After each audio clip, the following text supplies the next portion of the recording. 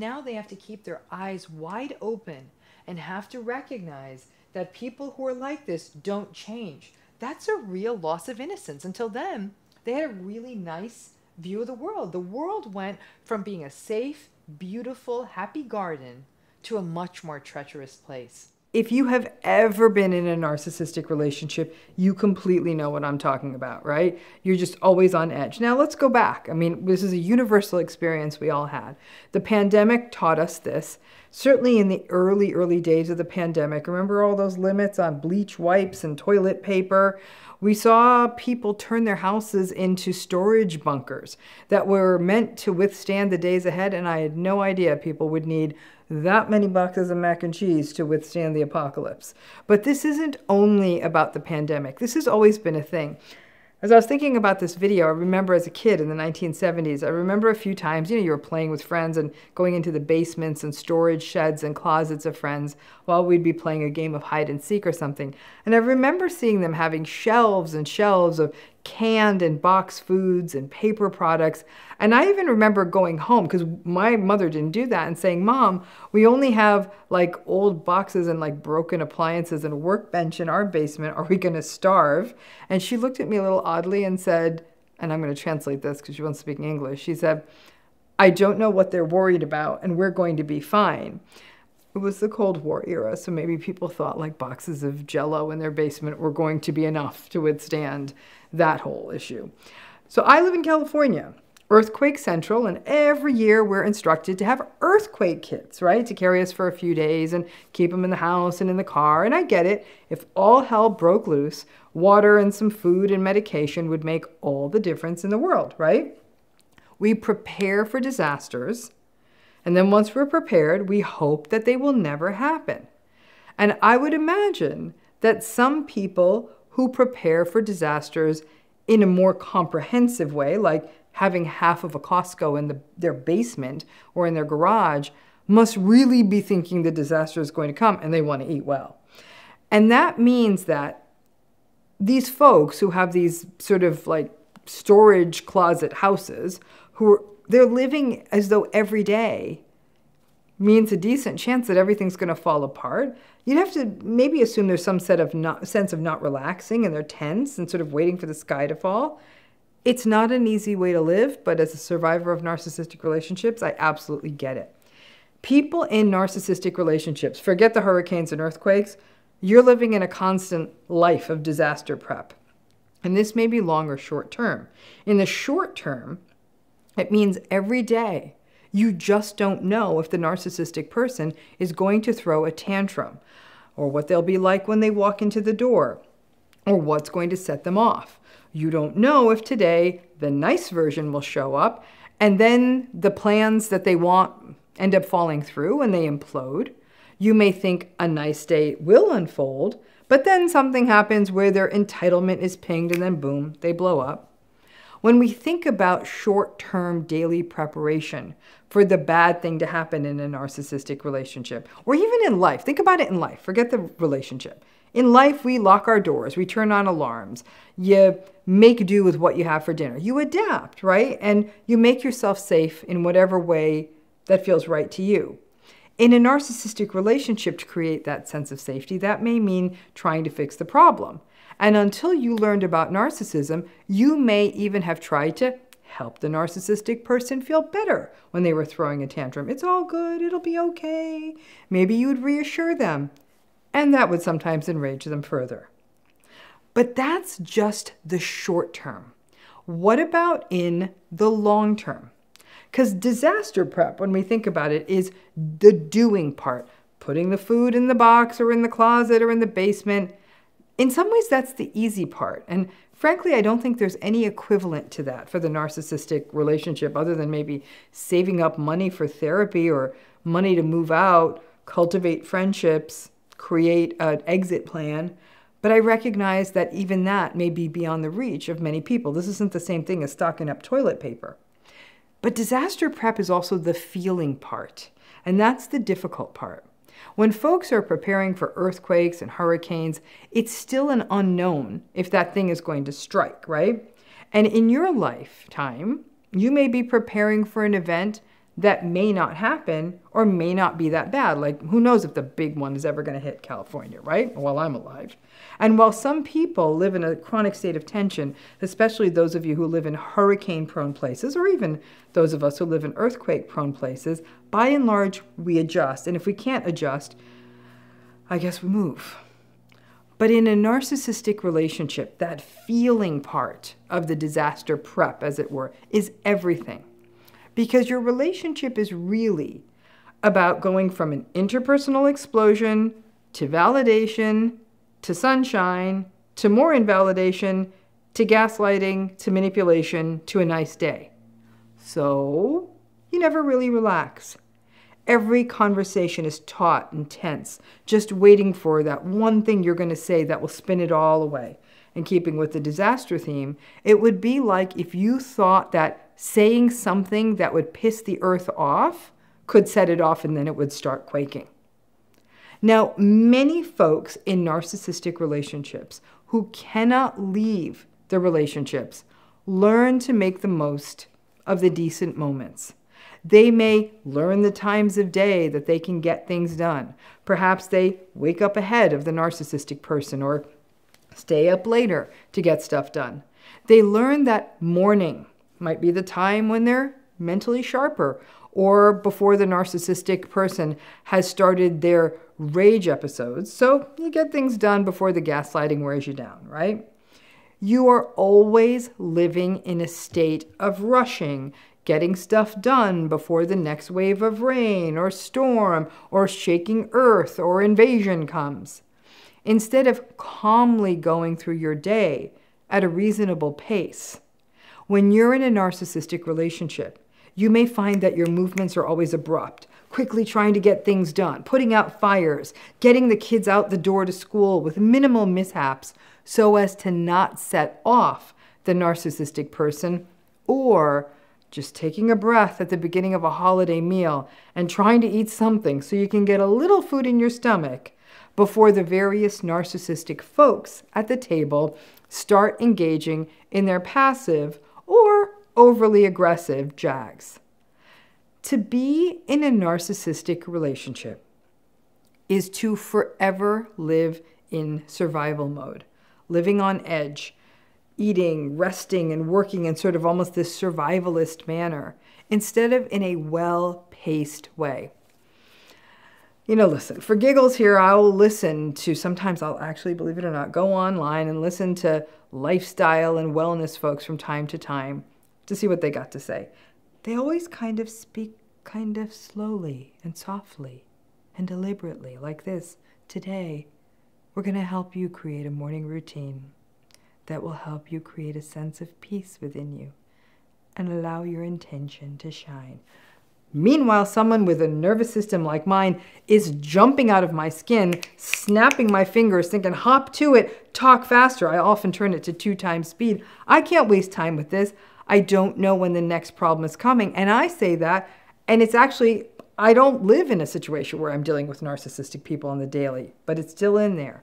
And for survivors who may just keep getting that message of, you need to take things slower, that may work when everything around you is safe and calm and seemingly within control.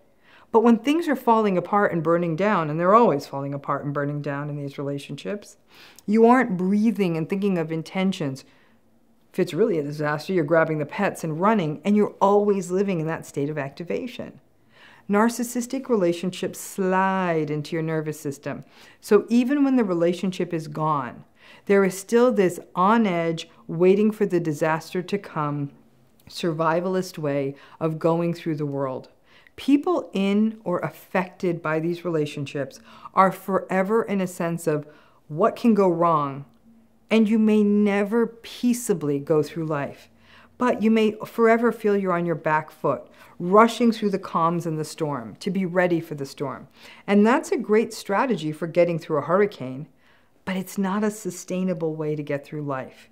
And yet, that's the legacy for many survivors of these kinds of relationships. And trauma bonding can mean that we still care too much about what the narcissistic person thinks or how they're doing or what other people think. And it's really difficult to break through these cycles. We hold these relationships viscerally, and as a result are on alert to either hide or get out or not make things worse. There's certainly no calmness in that. If only there was the equivalent of cans of beans and jugs of water for preparing for the down days of the narcissistic relationship.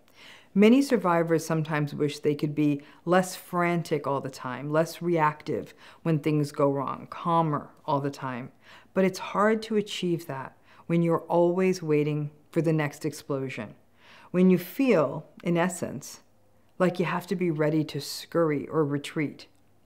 Sometimes the best we can do is to be kinder to ourselves. Ideally, maybe not turn to content that's based on a world that's free of threats and is within your control. It takes time to shift how we think, for our emotions to settle and for our bodies to heal. And that survival closet is a lot more complex to stock when that's the way you have to live. So at a minimum, just be nicer to yourself and recognize that if you are still showing up in life, despite that running script of how you aren't enough and that there is something wrong with you, then frankly, you're doing great. And it's really, this video came to a finer point for me. I was packing a suitcase this morning, and I had to pack a small suitcase because I don't want to check a bag because of the nature of the travel I'm doing. And I often struggle with doing that. I look at people who pack light, and I'm always sort of astonished by them. And I'm thinking, some of the things I wanted to bring, it really was like I was preparing for a siege, like all these things that could go wrong. I need this, what if this goes wrong? What if this goes wrong? What if this goes wrong? What if this goes wrong? And I caught myself thinking about this video that I would be making, and I thought, here we go. I was always preparing for the sort of the other shoe falling.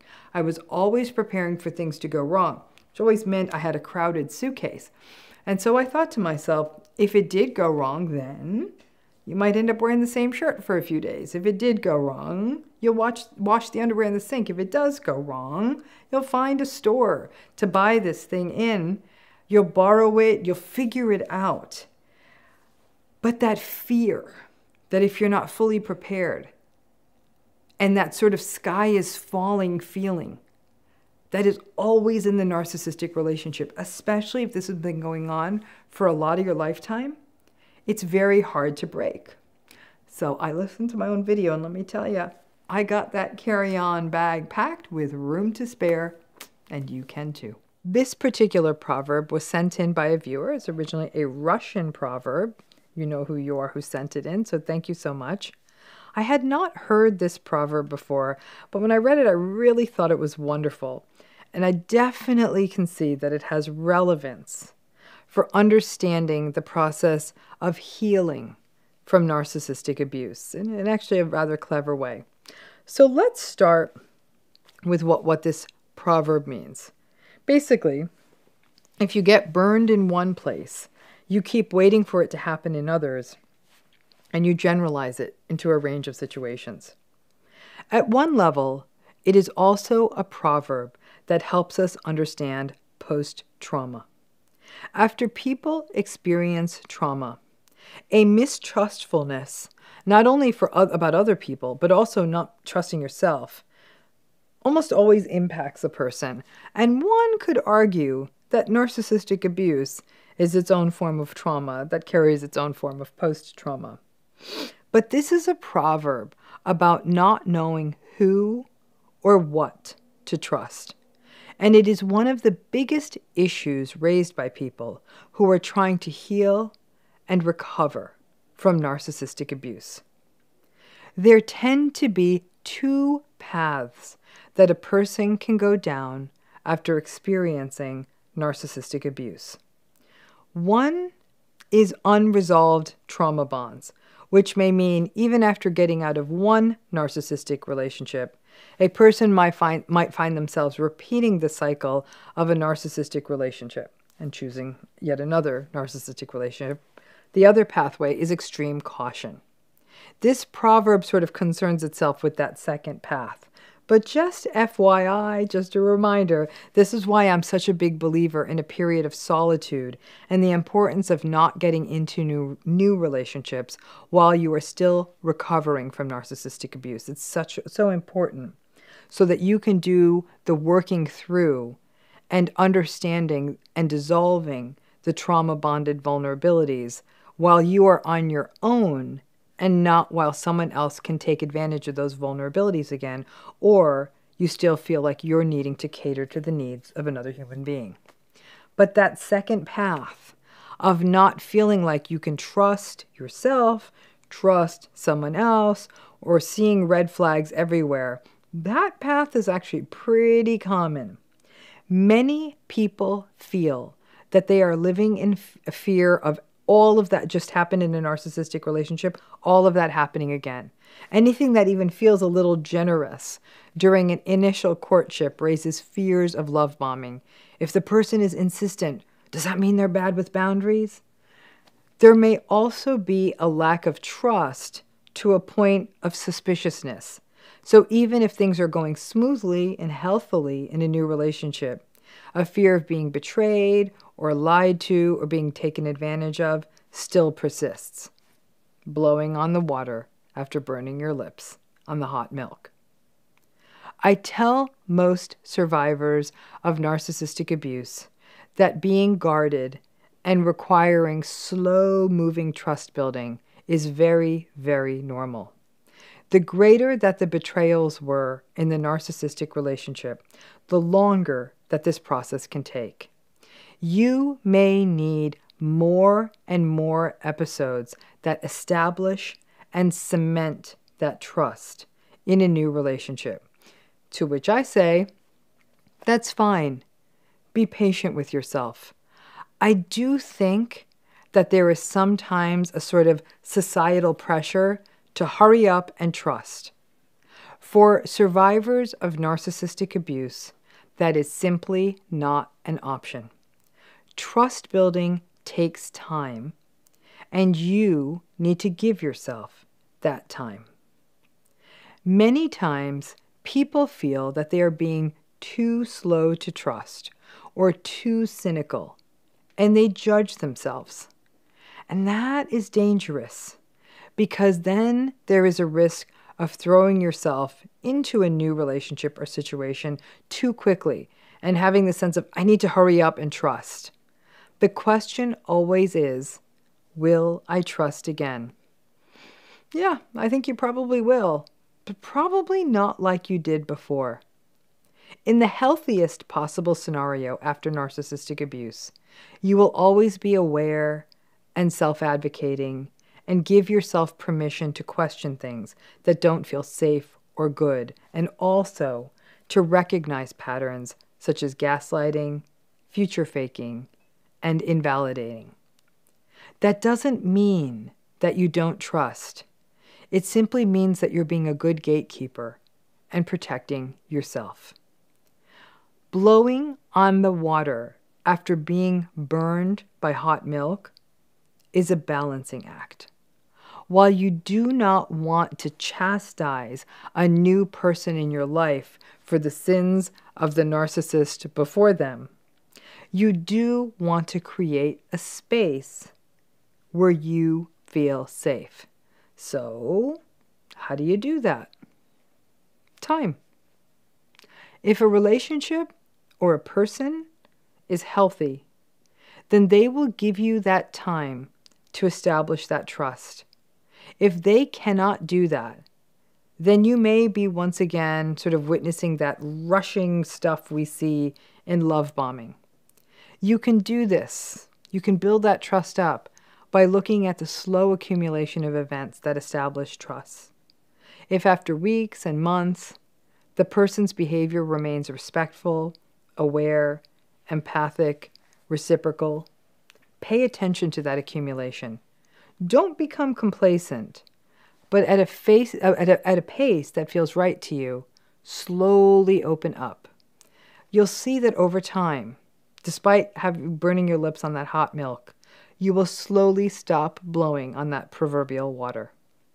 As the healthy stuff of a relationship presents itself, again, respect, compassion, kindness, mutuality of regard, reciprocity, patience, humility, that becomes the foundation of trust.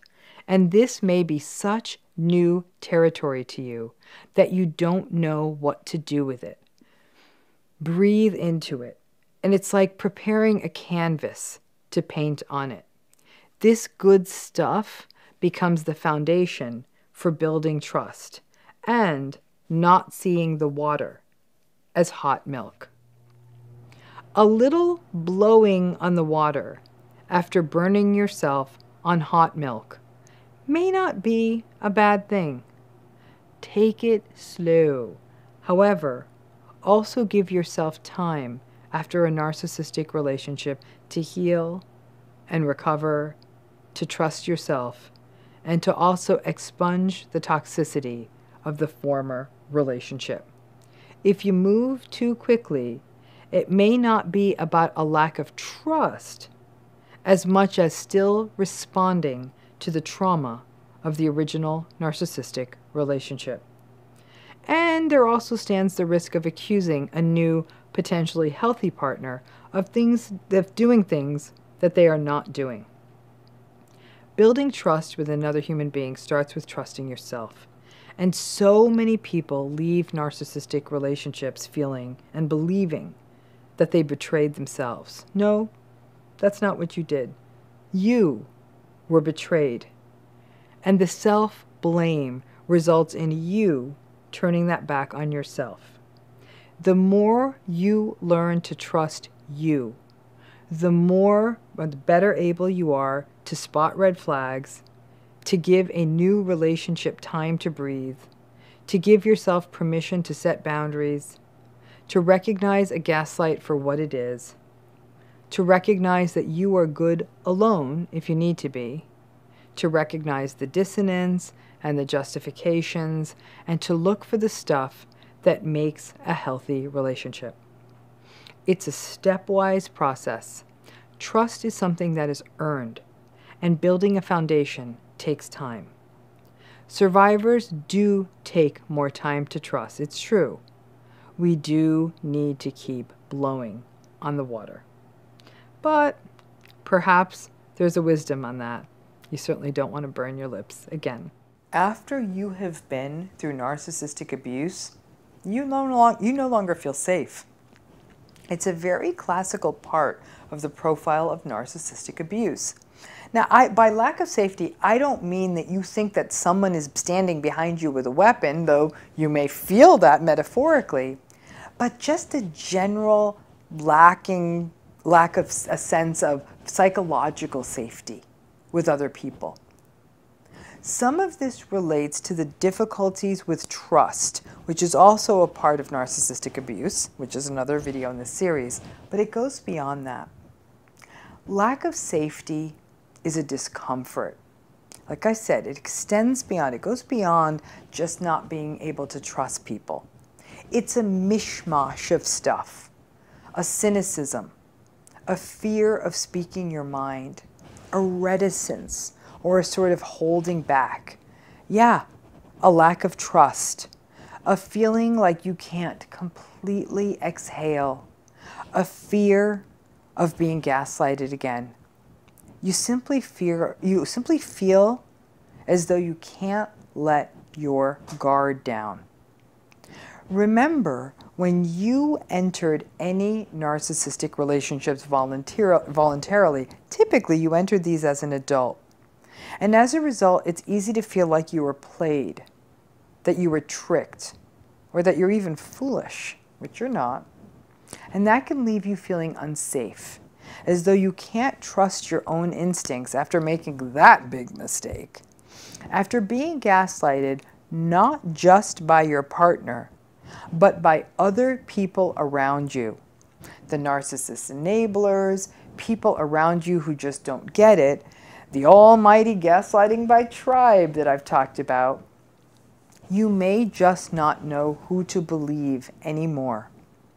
It messes with your head and makes it so that you're always looking with a bit of suspiciousness around you. It's like one of those crime movies where nobody quite trusts anybody and everyone's kind of on edge. It's a very exhausting way to live, especially since you're not trying to live like you're in a crime movie. If you grew up in a narcissistic family system, lack of safety is pretty much sort of baked into you.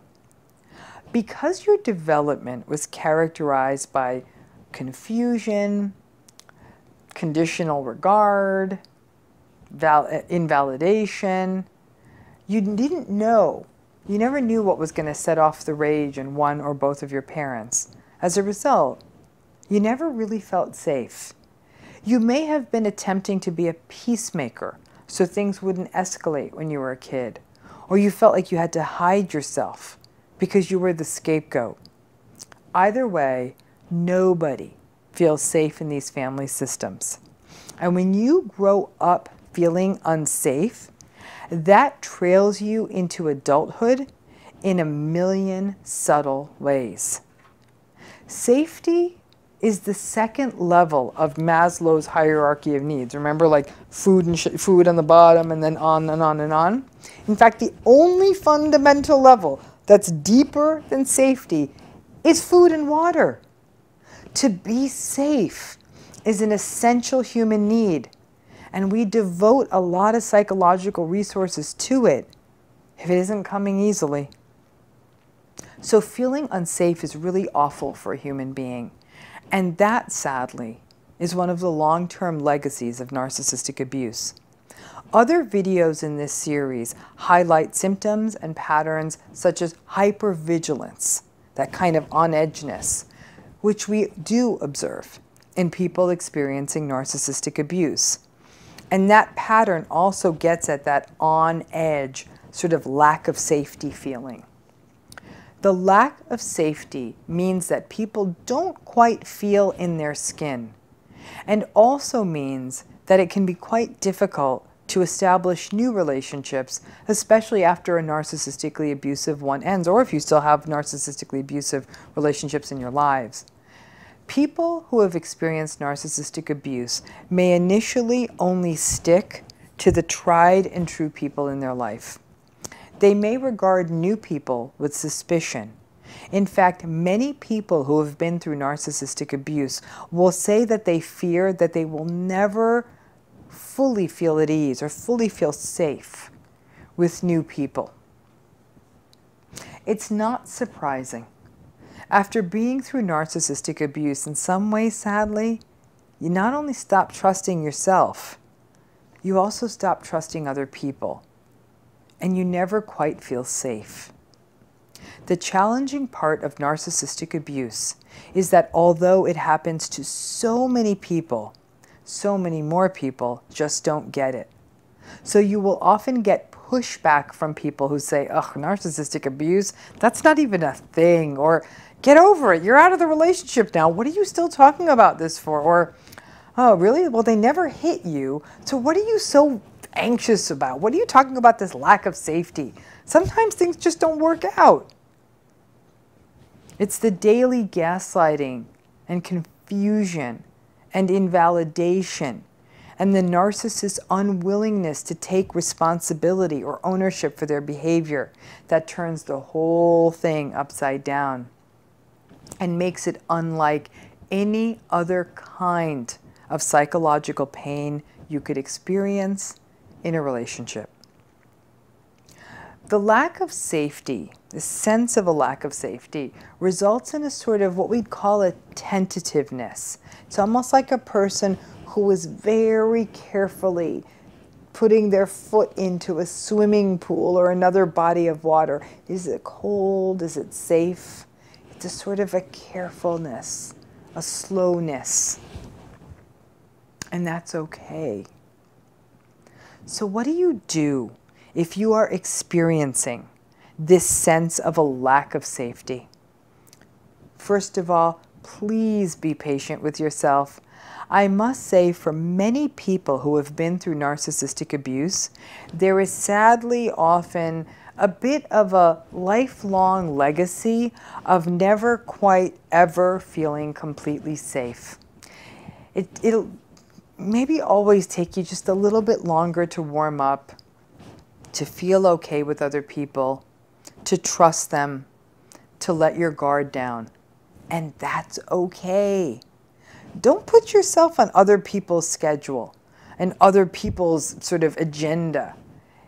Safety, that sense of safety may happen with time, but perhaps by being a little bit more on guard at the beginning, you may also protect yourself and keep the gates closed on another narcissist or toxic person getting too close to you. Secondly, start small. After a narcissistic relationship, or even while you are still in one and enduring narcissistic abuse, start making inroads again with your own friend group. It's easy to get isolated when you are in a narcissistic relationship. So at a minimum, at least reflect on how safe you feel with people you have known for a while. Third, I want you to consider practicing mindfulness and meditation. These are wonderful daily practices, and sometimes just staying in the present moment and just reacting to the things that are in front of you and working on your breathing in that moment can give you a sense of your own inner world and self-possession, and can build your sense of safety from the inside out. Fourth, consider exercise.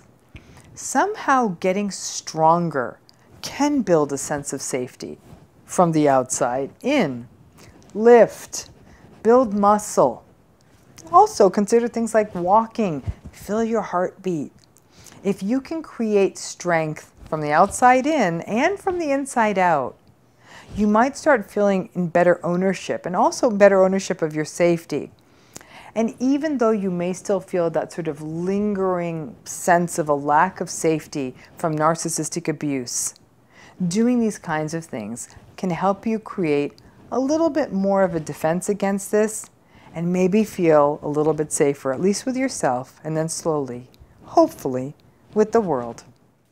So let's talk a little bit about this, because personally I think it's a luxury and a privilege to be able to maintain an exceedingly positive, moonbeams, rainbows, unicorn, everyone's just really a good person at the heart of it view of human nature. So let me share the thinking on this with you by way of story, okay? I'm a cynic. You don't do what I do for a living without being one. You can't see the stuff I see without saying, oh my gosh. But over time, instead of seeing myself as a cynic, I prefer to think of myself as a realist. And I get it, being a realist is also an equally sour brand. Obviously, I wouldn't be as passionate about what I do if I had not survived my share of narcissistic abuse. That's a fact.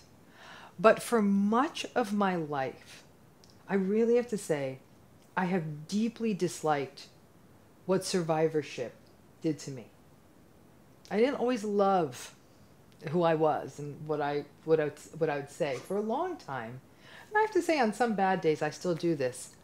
I really envy the people, really envy them. The people who could say, I can see the good in everyone, or they're just cheerful and they were just able to get along with really toxic people and it didn't bother them. And let's just be gentle with everyone because they've been through a lot. And they were just sunshiny and huggy and friendly and joiny, and they'd give people second chances. And for years, in fact, I'd say for most of my life, I thought there was something really wrong with me.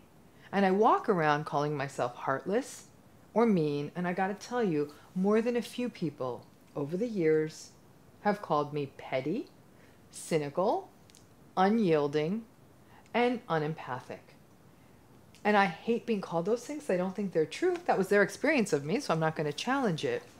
But I really, really wanted to be that cheerful person who just took the everything's great, life is great, it's really all perfect kind of gal. I'm not.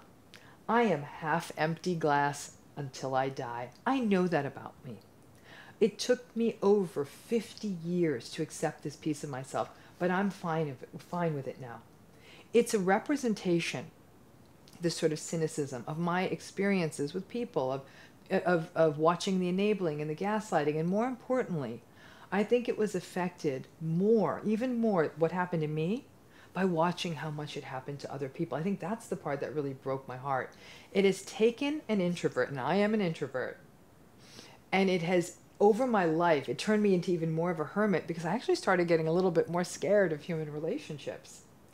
Because one of the hardest experiences I witness people going through in the wake of narcissistic abuse is the loss of innocence that going through narcissistic abuse, and actually understanding narcissistic abuse, what that does to a person. Over the years, I have worked with countless people who in their lives had always viewed themselves as empaths, as very empathic. They were helpers, they would help people out, and they got sucked dry by the narcissists around them. And then they finally woke up. Something led these empaths, these survivors, to their rock bottom, and they woke up to it. Some people didn't get the lesson straight out of the gate. They didn't get it just after their first narcissistic relationship, and they went back in, and they either got hoovered, or they started rescuing yet another person who was gaslighting and manipulating them. Sometimes it takes a few cracks at bat to get this. Or they would just simply let a new narcissist into their life. And then they had to go through the whole healing and learning drill again. But ultimately, it was hard. Not just because setting boundaries is hard, but because it was a shift in their identity.